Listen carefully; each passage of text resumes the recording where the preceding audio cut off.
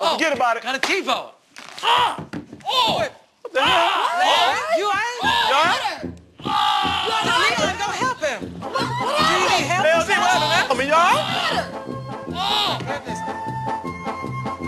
y'all? So what's the deal?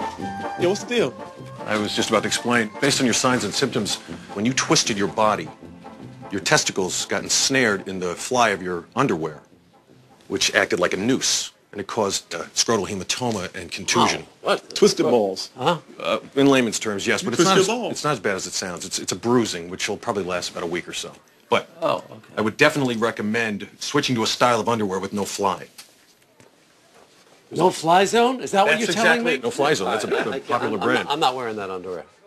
Okay? You got to do it, man. You got long balls, Larry.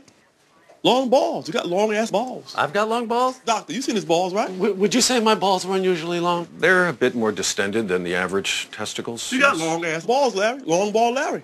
That's your new name. I've got long balls. Who the hell knew? Long balls. Change your drawers. Okay, fine. I'll wear the no-fly zone.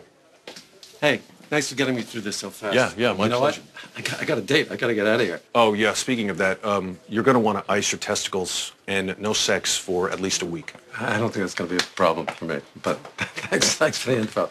All right. Good luck. Thanks. My man. I got long balls, man. Long-ass balls.